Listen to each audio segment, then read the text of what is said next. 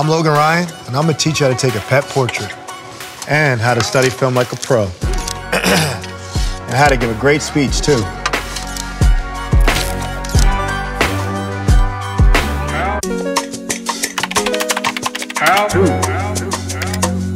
I kind of was struggling early in my career in college, and I started watching more and more film. And being a former quarterback, I started to study the game backwards, what a quarterback would see, but on the defensive perspective. And I would communicate that with my teammates. That was kind of what made me stand out. Whatever unit I play in, my unit tends to succeed. And I think the key of that is the information. The information comes from film study. This is how to study film like a pro. A film study that really paid off for me was a Super Bowl when Malcolm Butler made a game-winning interception. And I remember running that play in practice and us going over it and over it again and him getting it right. I think everyone on our team knew that play was coming. Malcolm was in position to make that play, and he made it. It was a game-winning interception to win a Super Bowl. So that was pretty cool to see film really pay off, not only for me, but for my teammates and the entire team. Step 1, prior to the session, read the scouting report. Yeah, film study is important in terms of scouting reports because you really got to know your opponent, and you really got to know yourself. One's got to know oneself, my strengths and weaknesses. I got to know my opponent's strengths and weaknesses. And then it comes down to a game of chess and checkers. The more you can think 3 or 4 moves ahead, the better you're going to be in the outcome of the game. Step 2, bring something to take notes with. What's in those notes? It's going to be the coach that we're playing, his background. It's going to go into the quarterback. Obviously, you got to know who the quarterback is. He drives the show. And it's going to go down to those individual wide receivers, things they struggle against, what they don't like. The beauty of technology nowadays is all this on our iPad. I can get a cut up of this one receiver, every ball thrown his way for the last 2 years. And I can watch that in 20 minutes. And that used to take days to get all that footage from every single game. So I really want to get into what makes these receivers uncomfortable and make them have a tough day all game long. Step 3, assess your opponent's strengths and weaknesses and how those align with yours. The more that you can understand the strengths versus the weaknesses, the better plays you can get yourself in, the more you can adapt throughout the game. And film studies allows you to learn the other team's patterns, what they like to go to when things aren't going well, what they like to go to get back on track. So the more we have an idea of how they like to call throughout the game, the more we can adjust our defenses to being strong defenses for that. Step 4, know what each position on the field is supposed to do, even the ones you don't play.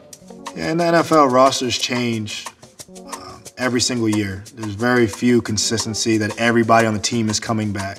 So you're gonna adapt with new guys. And I became a guy to really cater to my teammates. One guy on my left might like to play one thing one way. The guy on my right might like to play completely opposite. And a coach once said the more you can do, the more valuable you are to the team, the harder it is to take you off the field. And I realized the key to longevity and the key to getting paid is to be versatile. The ability to play multiple positions, the ability to never come off the field. Step 5. Trust your process. I think the only way you can trust your gut is if you're fully prepared. And I think for me, watching a lot of film makes me feel like I'm prepared on top of other things. And that's when I can really trust my instincts. I honestly compare it to studying for the test. And I remember times when I didn't study at all. I was overthinking things. I was erasing my answer and changing it. Can't choose B 4 times in a row. That's not right. And I remember times where I studied and really retained the information and went into test confident. So I honestly feel like in football, the answers are out there and they're in film study. And if you can study for the test and if you can dig through the material, why would you not do it? When I take photos with animals, I just try to make them the star of the show. They're definitely front and center. I'm part of the backdrop. I'm just trying to give them the stage and share my stage a little bit on social media to help them ultimately find a home. My wife and I have 3 rescue animals, and we started a big animal nonprofit called RARF, the Ryan Animal Rescue Foundation. The origin of RARF starts with a photo. My wife was working in an animal shelter, and I would go visit her time to time during my NFL season, and I started seeing these dogs not getting adopted. So I had an idea one morning, take a photo of a dog that I tend to like, and put them on my Instagram. Call it the Ryan Monthly Rescue. People started reaching out and animals started getting adopted from it, and the Ryan's Monthly Rescue became a staple, and that grew into the Ryan Animal Rescue Foundation. This is how to take a pet portrait.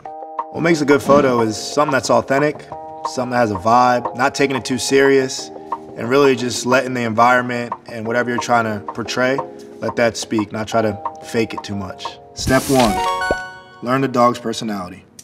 There's a lot of different dog personalities. You got your hyper dogs, social dogs, wants to go up and lick everybody in the room. You got your couch potatoes, the dogs I try to get. You got your drooly dogs. You got your artsy dogs, carried around in designer bags. All dogs may be anxious, tail may be wagging when they first meet you, and then they might actually show you what their personality is, because not only when I post these pictures, I have to come with a good caption. So a quick sentence or two of their personality. And if that's your personality or your lifestyle, that dog can fit in with you. So we're all about making a good match. So you gotta make sure that the picture can speak a lot more than the words will.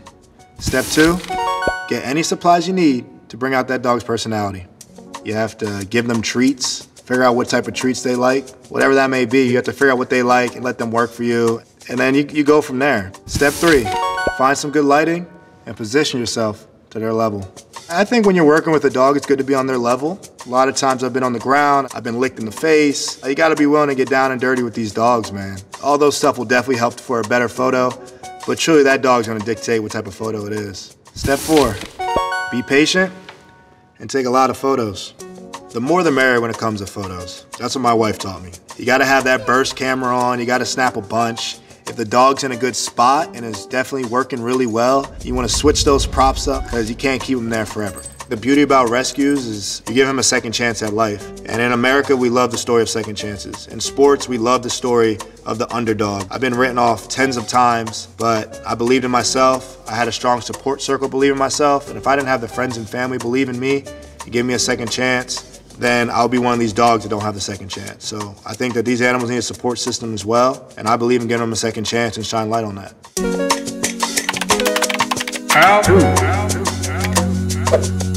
What makes a memorable speech, in my opinion, is how it's received. You can just look in people's eyes, see if they believed it, maybe get a round of applause. A memorable speech I gave was recently I got nominated for this award called the Walter Perry Man of the Year Award. It's for all the work you do outside of football. The whole team's like, speech, speech, on the spot. And I just told all these people, you need to be more than just what you do for work and when people aren't watching and how you can apply yourself. The amount of handshakes and hugs and applause I got for that, a non-football speech about being more as humans and being nice to each other, I think that was a memorable speech I gave. This is how to give a great speech.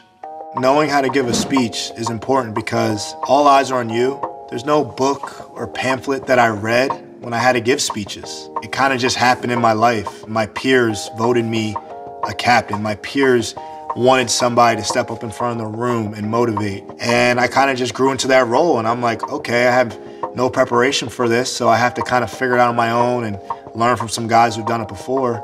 So you're never truly prepared when you give your first speech, but you gotta just kind of go with it. Step 1, don't go in too hot. You'll burn out quickly.